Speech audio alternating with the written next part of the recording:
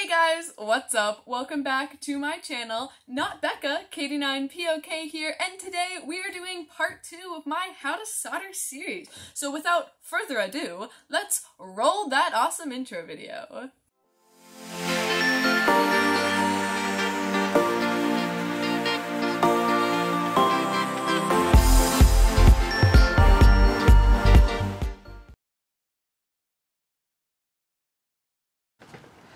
Alright, so I soldered in all of the resistors, and if you look really closely at the board, you can see that the solder joints right here, and up there, and over there, and so on, they're really close to these solder joints in the future that are right there. And I want to make sure that they're not fused. I'm not sure if they should be, but when I was looking at the board before I was soldering them, they were actually like really close to each other, almost as if they were supposed to be fused, but I'm not sure about that because you'd think they would have just connected them. So I'm just going to double check real quick, take a nice lens, like a magnifying glass. I don't know why I said lens. Take a nice magnifying glass, check, make sure none of them are fused. So let's check off the resistors and move on to the next step. Alright, select 2 of the discarded resistor lead clippings, of which I have many. Form both leads to make jumper wires having a 0.3 span. Alright. Move the board off to the side for a second. Slide this page. Now we have our jumper leads, and they want them to be this long. Okay. So if you look at the board, you can see right there it says jumper 1. It is backwards, and it's like half this length. So I think they wanted them to be 0.3 inches long just to give you, nice length to make it with. But really, you don't have to worry about how long it is. It's not that big of a deal.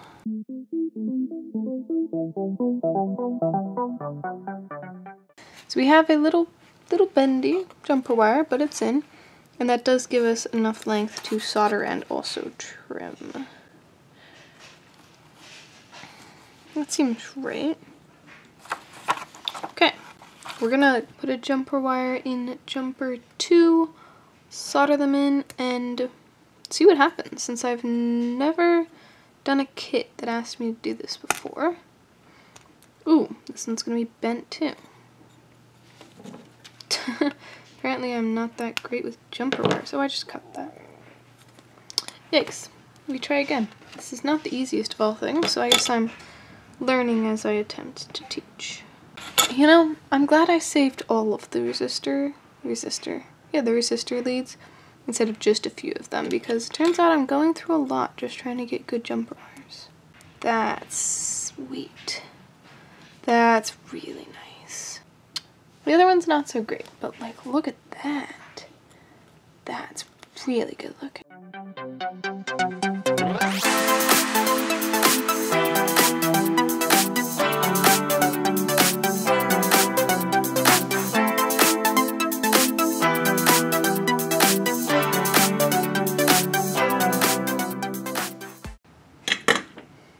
Give those a second to cool off. We can trim their ends. Alright, our 2 jumper wires are installed. She's starting to look populated. Locate the electrolytic capacitor. That thing. Important note, electrolytic capacitors are polarized devices and must be inserted with respect to polarity. The style used in this kit has radial leads. Both leads exit from one end of the device body. This capacitor's plus mounting hole is noted on the parts placement diagram. If the markings on the capacitor body are unclear, the plus lead is always the longer of the 2. So that's helpful, that the positive lead is always the longer of the 2. And then also, if you look at the capacitor, this band right here, it has lines in it. That is negative, and it points right to this lead. So this line is going to indicate this is the negative lead, the shorter one, and then the longer lead is the positive. Now when we're putting it in C1, which is right here, and if you look at the board down there, there's a plus right there, so we're going to take the longer lead, put it in there, and the shorter lead in the other side. It doesn't go down all the way, but I'm not gonna like be super rough with it. I'm just gonna nice and gently put it in there. And we solder.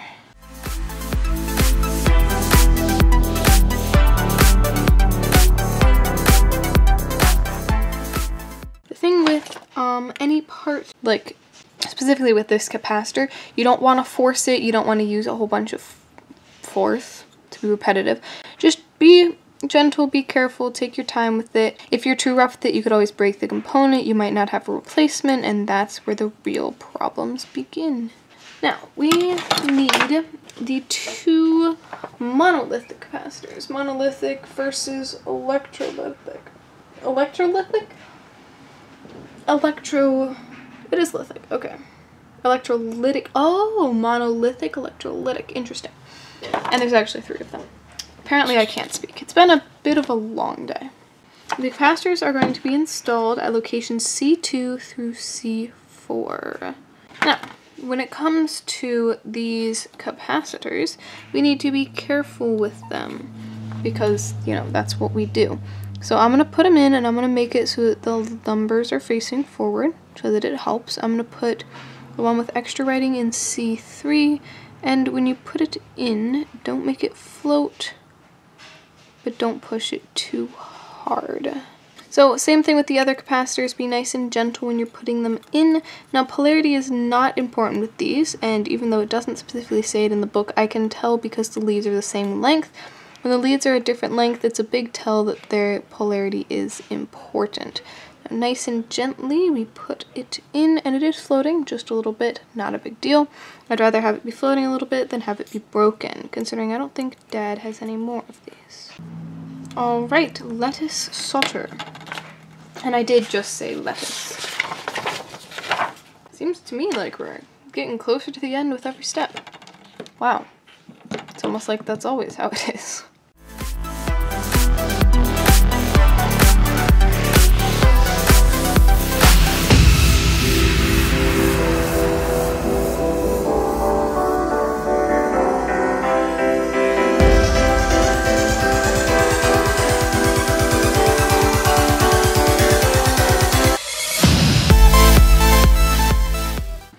Alright, we have our capacitors done and we have our resistors done along with our 2 gorgeous jumper wires. Now it is time for the diode.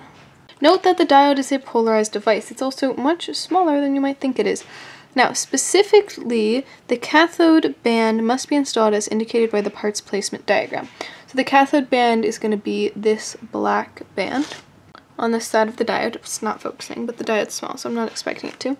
Now this is going at D1, which is going to be, it's D10. Because that says D10 and this says D1. It says to put it at D1.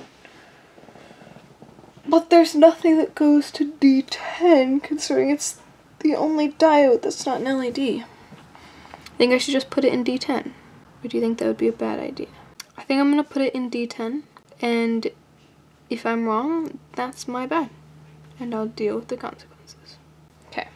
Now, if you look at the cathode band, which is black, and you look at the board, you'll notice that the symbol is an arrow and then a line. You want to line up the band with the line, and the diode's going to go just like that. But this diode is made of glass, which means that it's a little more fragile than your average diode. Or at least, I don't know, I feel like every other diode is made of glass. Anyway, be careful with it, don't stress it. Nobody likes to be stressed, especially not diodes. So don't put too much pressure on it, be really gentle. Now this may be a bit of overkill, but I'd rather be too nice than not nice enough. Alright, I have put it in well enough. The thing with resistors is they're really easy to put in because you bend them, at least for me, the way that you bend them is super simple. But that's okay, this diode doesn't need to be perfect.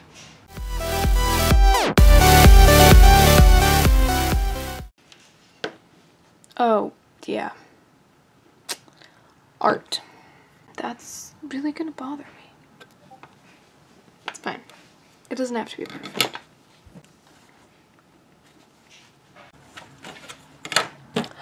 Alright guys, it's day 2, and we are back at it again.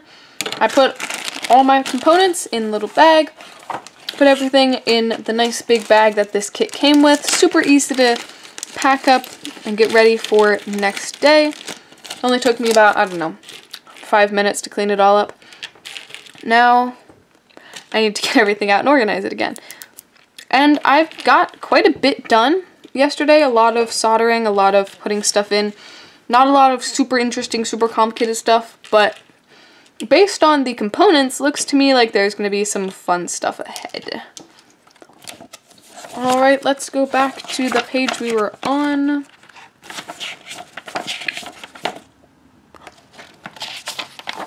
Wow, I did get really far. And next is the transistors, which are these things, as far as I know. Yep. So these little black plastic things with 3 legs are going to be our transistors. And we gotta solder them onto our board. All 10 of them in a nice little row. Now the thing with transistors, if you look at their legs, you can see that they're all 3 of them in a nice line. But if you look at the board, you can see that the holes are in, I don't know, like a V shape.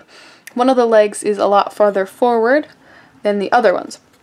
So before we solder the transistors, we have to bend their legs.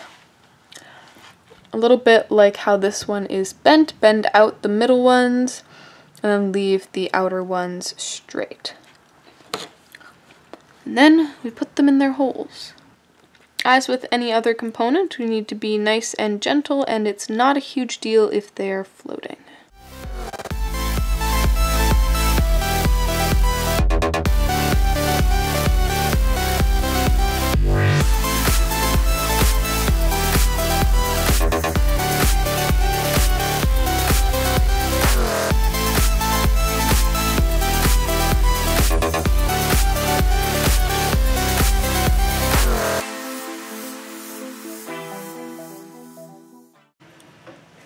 Alright, so I have them all in. As you can see, a nice little army of Jack Skellingtons, as I've taken to calling them. And now, we solder.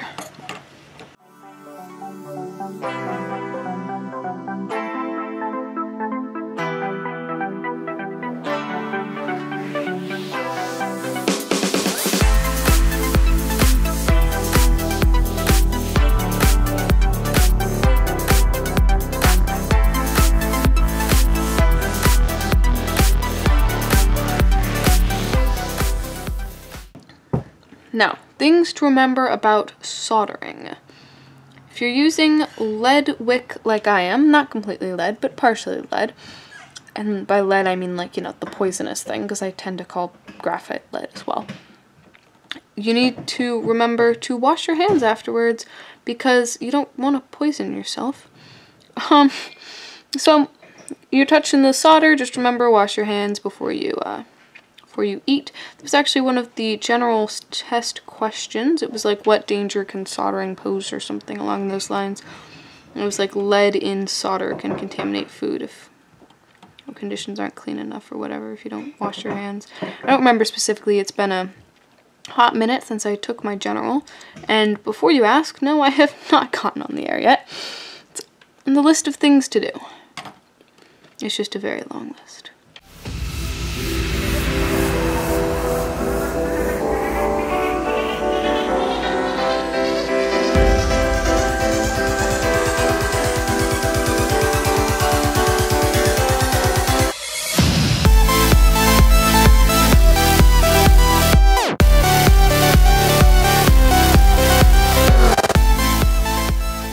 Alright, so I have soldered all of my transistors. Now the thing with these solder joints is they're all really close together. And so I'm just going to take a second and check, make sure I didn't create any solder bridges, make sure I'm not connecting anything that shouldn't be connected.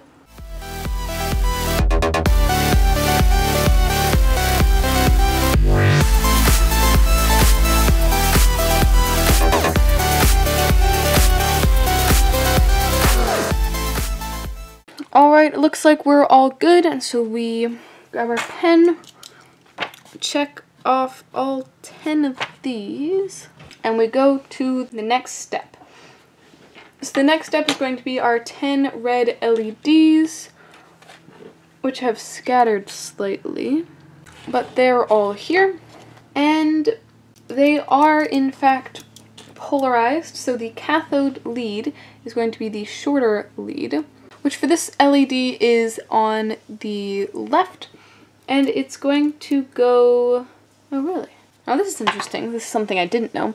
It's also indicated by a small flat area on the otherwise rounded thing of the device, which means that even if you accidentally cut the leads to both be the same length, if you look at the very round LED, you can see that it's actually slightly flattened on that side, which is very helpful. Now, they're going to be installed in locations CR0 through CR9, and they all need to be mounted at the same elevation above the PC board surface. The leads of the diodes are shouldered. These should set how high the LEDs sit above the PC board. Now here's the question. If there is specific... Ooh. So if we look at the board and we look at the LED legs, first they said that the LED legs were shouldered. So if you look really closely, you can see that it's actually a little tiny bit thicker in specific spots. And it's just thick enough that it's not going to fit through the holes, and so they'll all sit at the right height. And then I was wondering how we were supposed to know which polarity to put them in, but these circles on the board for the LEDs have a slightly flat side, which we will align with the slightly flat side of the LED, which would be the cathode side. So we put them in and we solder. Now there's one thing I did notice about the LEDs, and you'll see that they are all flush with the board right now, and they're actually not supposed to be there. They're supposed to be, if I can get this one to come up, supposed to be sitting like that, but the shoulders aren't quite big enough, and so they like to fall in, so I'll have to be careful about that when I start soldering. Seems to me that the most logical course of action for these LEDs, just because they have to be a specific height, is to do them one at a time, so that is how I will do it, though it isn't quite time efficient.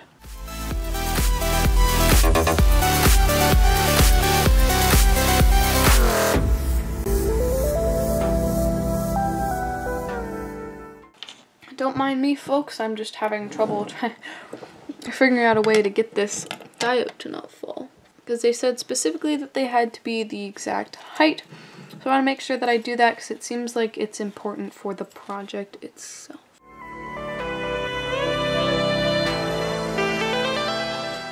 Alright, I've successfully soldered one of the LEDs, and you can see that it is in fact floating as it should.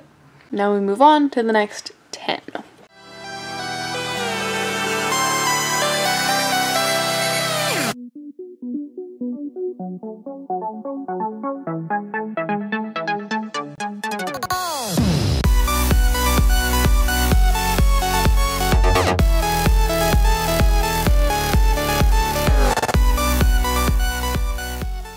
As I try to solder with a cold soldering iron, that's not turned on.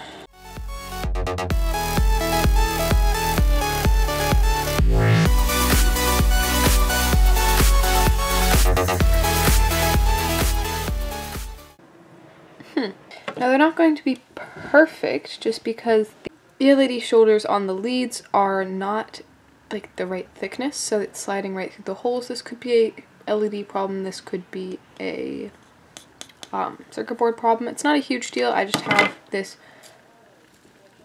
Oh my god, that was supposed to be epic. You know what I'll do? I'll take this and I'll speed it up. We have this super technical piece of equipment here, and so what I'm going to do is I'm going to take the LED, put it in, get it to be approximately the same height as the other ones. So I want to make that one go in more. Is that an unreasonable expectation? Probably. Let's do things unreasonably.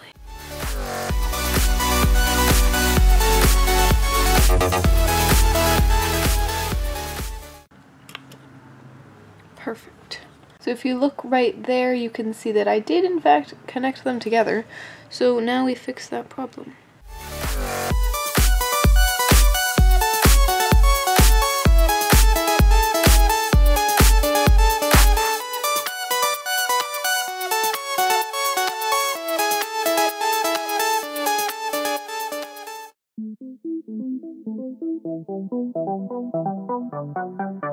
Oh my god, this is gonna take forever.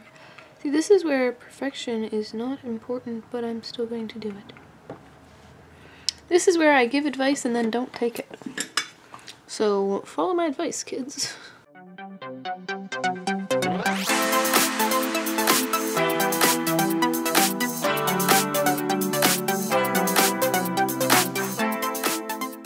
Perfect. That took a long time.